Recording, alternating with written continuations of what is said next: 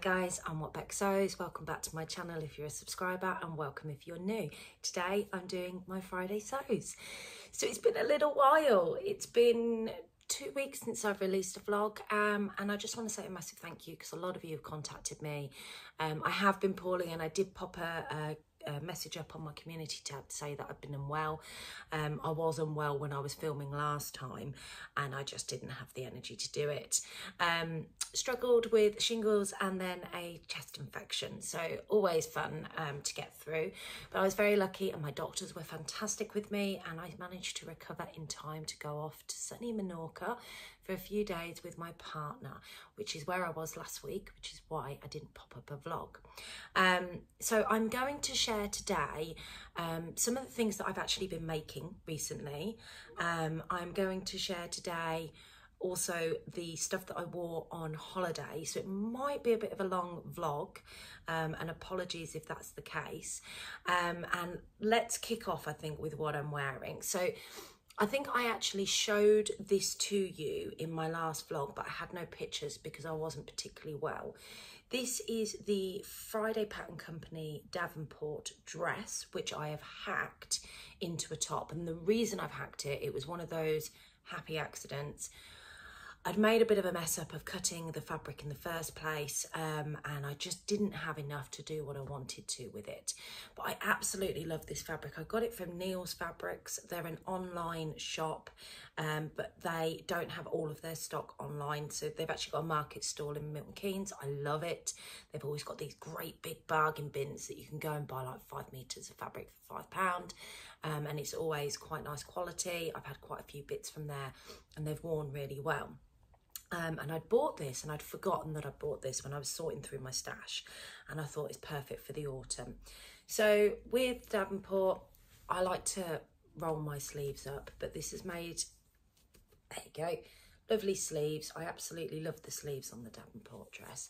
And then you've got a lovely elasticated sort of neckline that goes into a yoke here. And then I have actually ended up putting in an elastic casing around the side and used the back and back of the skirt to make a peplum style top. It's very, very comfortable. I really, really like it. I've worn it to work now a couple of times, and I just think it looks really good. So I'm really happy with my accident of a hack of the Davenport dress. So I just wanted to share that because I'm wearing it, but also I know that I hadn't shared it before. I have popped a picture in, hopefully already, of me in it that I nicely took this morning, still looking a bit blurry-eyed. And then one other thing that I would like to quickly show you, which was, again, I'd shared this in my last vlog, but I hadn't shared a picture of it.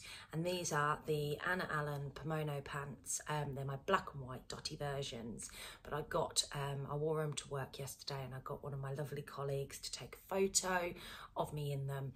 If you follow me on Instagram, you would have seen this. She took a very flattering photo of my rear side, which she then made me post on Instagram as well. I tried to get everybody to talk me out of it and they weren't having it. So you got a lovely flattering picture of me on Instagram. But that is the Anna Allen Pomono pants, and I just thought I'd share them because I love seeing makes on.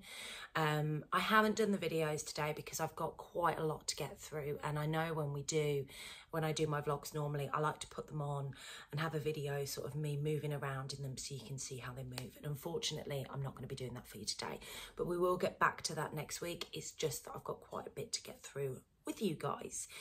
So what have I been making? So first thing I made, I haven't got it to hand, it's actually in the wash, sorry guys, was the Nina Lee Carmel jumpsuit. Now I shared my progress on this last time. I just got the bodice made up, and I made this out of a viscose linen fabric that I'd bought from my local shop in Northamptonshire, and yes, it's just beautiful. I've got this fabric in quite a lot of colourways. I've still got more colourways of this fabric and I really like it. I've made a few things out of it. But this was supposed to be a wearable toile version, and it's turned out really well. I mean, there's some mistakes I did say with zips. I don't like zips. It's something I need to practice with. But to be fair, I know it's there. I don't think anybody else does. But yeah, the zip wasn't perfectly put in. but I think with practice I'll just get better. So here it is a picture of the finished piece. Now what I love about this pattern, you've got changeable neckline. So I've gone for the scoop neckline. Yeah, scoop neckline. I've gone for the scoop neckline, but you've also got a V neckline, and you've got one with a collar too, and then you've got a sort of summery version, sort of strappy version of the Carmel jumpsuit. The one that I've gone for, I went for this one because I was practicing. I do want to do a V-neck one as well, but I thought it's perfect for layering. So I wore it with a cardigan to work, which again, it's quite nice. It was very comfortable. It was perfect for the temperature that was outside. It was just a thin cardigan. It looked really nice with a lovely thick chunky cardigan as well. But I thought you could style this with a patina blouse underneath, especially if you do the V-neck one. I think it looked great with a patina, which is what I've kind of got in mind for my next version. I think it would look great with a turtleneck underneath. So you've got patterns like the Monroe turtleneck, which is a free pattern from Tessuti Patterns. You've got the Freya from the stretch book from Tilly and the Buttons. South Bank sweater, I think, can be turned into a turtleneck version. So all of those would look great under this jumpsuit. The Tilly and the Buttons Agnes tee would also look great under this. So it's quite a great stable pattern that can carry you through all months, and I've got so many more planned, but it comes together really beautifully. I'm absolutely in love with this, and I've got intentions of making more. Spoiler alert, content that's coming your way. I have a lovely fabric haul for you, and in that fabric haul I'm going to be sharing some fabric that I've got planned for more of this to be made up. What else did I get up to? So one of the things I actually made, which is currently inside out because I've just pulled it out the washing pile, and it will need ironing as well. So apologies about this. It's not going to be lovely and pressed for you. Let me just do the button up at the back. So one of the things I thought I would try out was the new Marnie pattern by Tilly and the Buttons. So it has this gorgeous ruffle neck. Because I have a fairly large chest, I decided not to go with any added detail around the chest area and just do a very plain sort of gathered front. And then I omitted the ruffle on the sleeve as well. But oh my God, these sleeves are amazing. It's at the back of it, it's got a it's got a button. There's like a little gap there. So it's just quite straightforward dress pattern. It's definitely a smock dress pattern. So this dress isn't for everybody, and I've heard mixed reviews about the dress, the preference over the blouse. When I made it, bearing in mind that I have a fuller figure, I was concerned about making the dress version. But actually I love it. It's the most comfortable thing on the planet. I think because I've made it in a dark colour, it feels more flattering. Maybe I did intentionally pick a darker colour, but yeah, I just feel that this is really, really nice. Now I don't see lots of these in my wardrobe. It's not one that I think I'd wear very often, but there are lots of different ways to style this. I did think that you could put a pair of knee-high boots with a big pair of thick tights on. You could have a nice chunky cardigan over it, like a chunky cardigan in the winter. You could put your Doc Martens on with this, make it sort of a completely different style in the way that you're wearing it. You could even whack a pair of heels on with it as well, and you know, a blazer over the top. So it is quite a versatile pattern as the dress goes. I don't think, like I said, I don't think I'll make too many of these. I will pop some pictures in of me actually wearing them for you so you can see.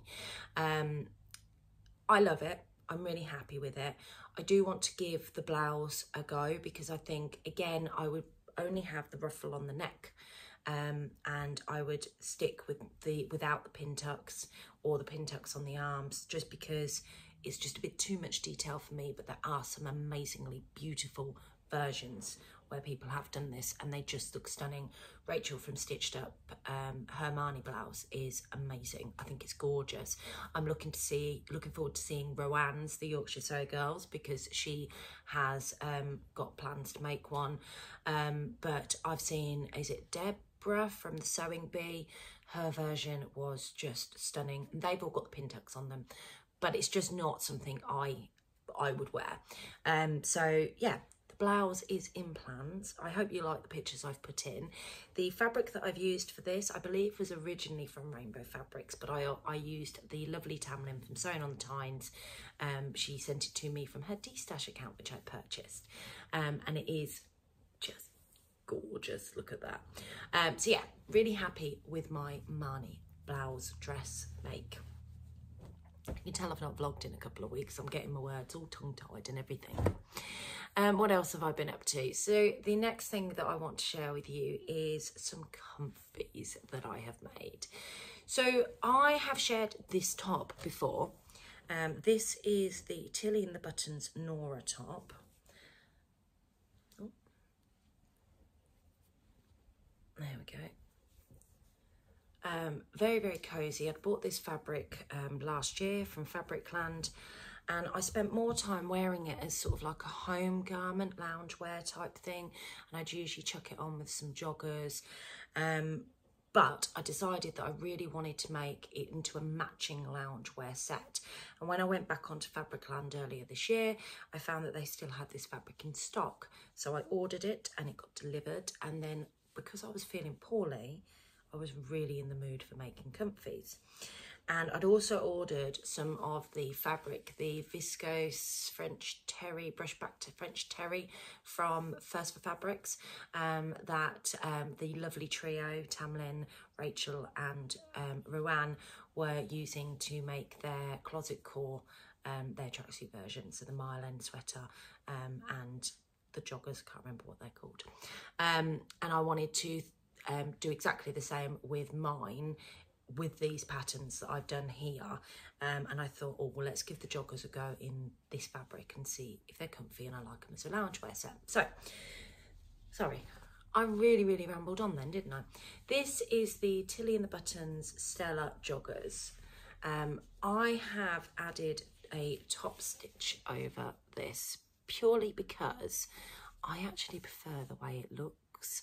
And it does hold the elastic in place.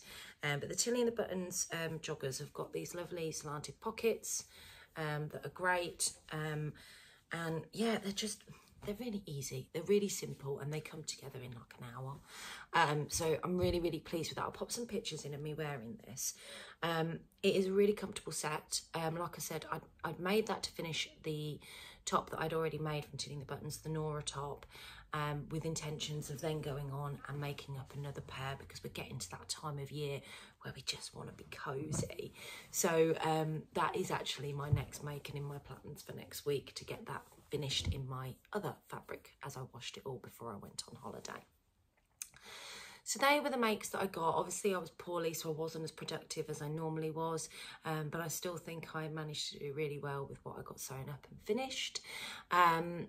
I thought I'd touch upon what I took away with me to wear on holiday from a me made point of view, and whether I actually wore them or not. So I'm pleased to say everything me made I took on holiday I wore, and I wore more than my ready to wear, which is always a good thing because that's the aim of what I'm trying to achieve this year. I had the Saguaro set by Friday Pattern Company that I took with me, that I shared with you, and I've had a lot of love for over on Instagram. And I'll pop a picture in of me wearing it on holiday. These pictures, some of them have been taken by my other half, some of them were just selfies in the mirror. I wore this as day wear. We went out and about walking around Menorca, well, not walking around, we went to Mahon and we went down to Punta Prima. I think I've said them right. And it was perfect outfit actually, just for mooching about in, because it was still quite warm. You get the old chub rub, so trousers when you're moving about was perfect. So that was the first thing I took away with me and that I absolutely loved wearing. and I was quite proud when I got a few compliments on it, because I'd made it. The next thing I took away with me was my hazel dress. It's a Rosary Apparel pattern. I made this back in June, July, might have been June, and I made it out of this beautiful fabric that I got from Hobbycraft, and it's a jewels fabric. It's a cotton fabric, and which means it was nice and easy to sew up and came together really well. And I think it looks beautiful. I wore it out to dinner, and obviously I'm made up in my picture because I wore it out to dinner, and I felt very glamorous in this dress, but also very summery in this dress. I found that this is a great holiday wear, and actually the fit on it is a bit better than it was a little while ago when I made it. I've lost more weight since then, and I actually find the fit was perfect for me, so that's good, although if I carry on losing weight it's not going to fit me for much longer. So that was the hazel dress from Rosary Apparel in the jewels cotton from Hobbycraft. The next thing I took away with me was my Anthea blouse dress from Anna Allen. The reason I slowed down when I said that was because I went to say the Anthea Allen dress. Let's just start again, shall we? Let's not even try and explain what I was trying to say. So this is the Anthea blouse dress from Anna Allen Patterns. I've shared this with you again. This is the one that I've had a lot of love for over on Instagram. I wore this of an evening because it's a viscose fabric that I got from Rainbow Fabrics. It was nice and light. It wasn't too, it wasn't warm, even though you've got slightly longer sleeves. I had the belt round it just to draw it in to give me a bit of shaping, and I chucked some sandals on with it as well. I love this dress. I must admit, it is gorgeous. This is something I need to make more of, and I've said before with this dress, I feel like I can style it in many different ways. I did on holiday. I didn't get any photos of it, but I would wear it over a top just to feel that little bit more glamorous when we were going down to the restaurant in the evening. Just felt like a little bit more made up sometimes. So that was how I styled it for that particular occasion. The other thing that I took with me, and bearing in mind we only went away for 5 days, guys, the other thing I took with me was the red saguaro top that I'd made. Again, it was the back and back version, like my other version. The idea came from So Like Dottie, and if you haven't seen her blog over on the Friday Pattern Company website, please do go over and check it out because it's amazing, and this make is actually gorgeous, and the idea was completely taken from her. So just saying there. But this red saguaro top I wore out as well. I burnt really badly one day and I needed to be covered up, and this was perfect because I'd burnt all here. So this was perfect to wear.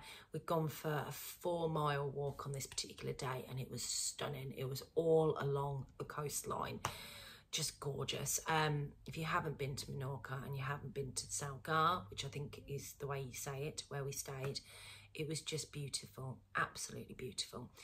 So yes, I took that with me and I wore that. The other thing I paired that with was my Anthea Allen Pomono pants shorts. Again, because we were doing a bit of walking, I wanted to wear some things to avoid the old chub rub. And I'm on the fence as to whether these actually went together, but I was on holiday. I didn't particularly care, and it was very comfortable and perfect for what I needed it to be whilst we were away. So that was the other outfit I took with me.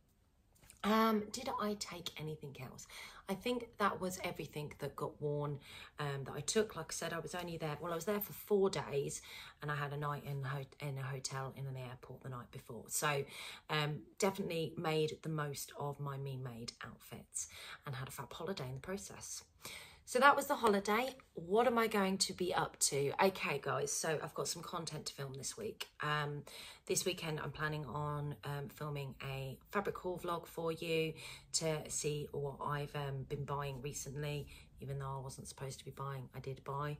I have got some plans for the week ahead. So my first plan is to make up, as you saw the comfy set, I want to make a Tilly and the Buttons Nora top and a Tilly and the Buttons Stella joggers from the navy blue version of the viscose French terry brush back from First for Fabrics. I've got that all washed and it's currently drying, which is why I've not got it to hand.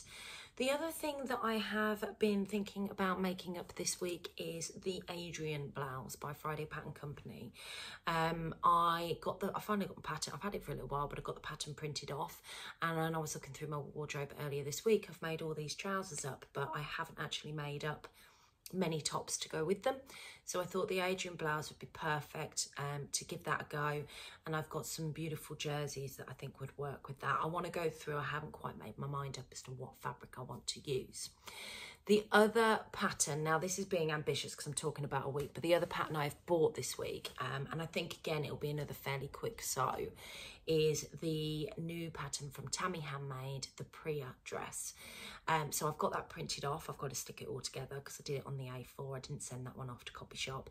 But I'm going to stick that one together, hopefully sit and do that tonight actually, and find a fabric for the longer tiered version of the dress to make that up over the weekend.